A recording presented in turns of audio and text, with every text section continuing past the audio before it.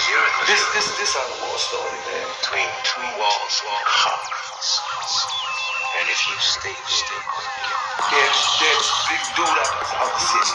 Supposed to live in the granted on. Crazy. And my papa took the Yeah. hit. Papa took the hit off. Had 20 on his head. Papa tried to take the hit. He got him on him. He almost killed him. Did a gun jam on the cliff fell off. Every day I pray to the Lord above, asking for forgiveness for all the evil things I've done and committed.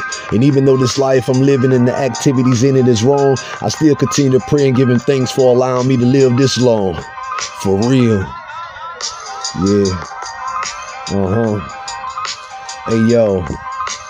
I was raised in an insane, violent environment where the J's brains fried cause of methamphetamines and oxycontins. The same place cocaine prices fluctuate nightly, and consignment just as good as scholarships. Hell, it might as well be, cause I done seen a lot of niggas go to college and still didn't turn out to be shit but motherfucking fiends outside stealing shit in the streets or in crack houses with me, trying to get a piece on credit till he get his food stamps on the 15th. I write my lyrics off things I experienced and the things that I seen, but now I'm trying to go from living in the scope reckless to signing contracts with Interscope Records and Jimmy Iovine, nigga.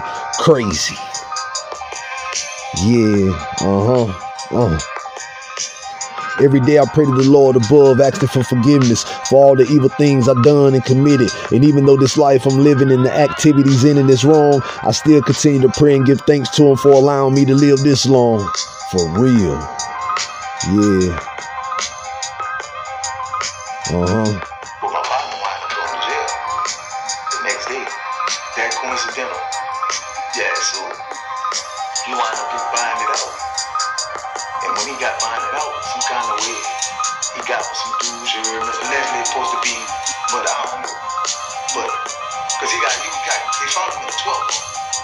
But niggas in the city do that shit. They dump bodies in our projects all day. So it all summed up that them niggas always had to have something to do with it, cause they was fucking with the dude who they say took the stand on somebody.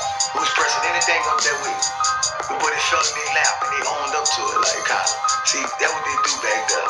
They don't give a fuck. Them some killer niggas too though. Them niggas back there. That little crew there or whatever, hot boys or whatever niggas there. Them niggas get off their back, they bust their gun too, you know. So he got tricked in the car. So it makes sense. That when the beef started. But they was thinking strategically after that. They wasn't out like that. They wasn't coming to the club like that no more. And shit like that after that happened to my partner. Cause we was gonna press him. That on my partner. So he was pretty much like collateral damage. Right. I gave him 445s and a 223, man. BA Punished Speaks him. Daily.